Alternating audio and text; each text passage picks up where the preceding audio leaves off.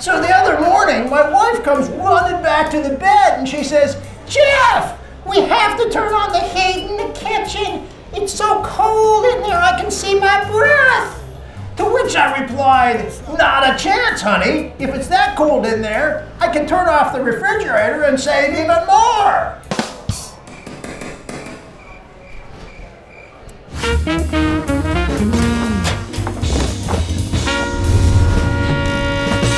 Stay cheap.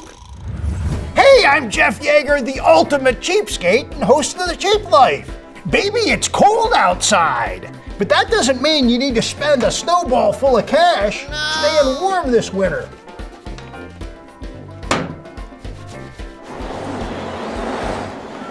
To save on heating costs, think about heating yourself as well as your space.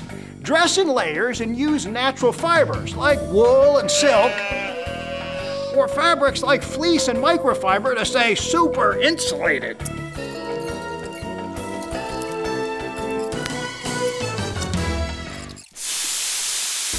Programmable thermostats that turn down the heat when you're not around can help you save some major cash. And in some situations, a safe, newer model electric space heater can be cheaper than turning on the furnace in the whole house. Just make sure you turn it off when you leave. And if you have a couple of these lying around, whatever you do, don't throw that away. Amazing but true, you can make a simple heater for a small room with 2 flower pots, a baking dish, candles, and a quarter. Yeah, you heard me right, a quarter, which is about how much it'll cost you to operate this hot little number. In a baking dish, light 4 tea candles and cover with the smaller of the 2 flower pots. Seal the hole in that pot with the quarter and place the larger flower pot on top. The candles superheat the inner pot, creating a convection current of warm air around the outer pot. It's a simple way to get a lot of heat, and it will last for about 4 hours. Whew! Of course, you can't let candles burn unattended, so stay smart and before you leave, blow them out. Have smart saving tips for staying warm on the cheap? Leave them in the comment section below. It's time for a Cheapskate Shout-Out! An energy audit of your house can really reduce the costs.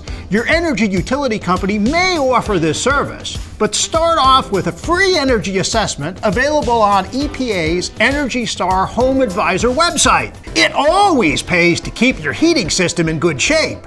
Changing filters monthly, sealing leaks and ductwork, and getting your furnace inspected and cleaned every year can save you 10% or more on your heating costs.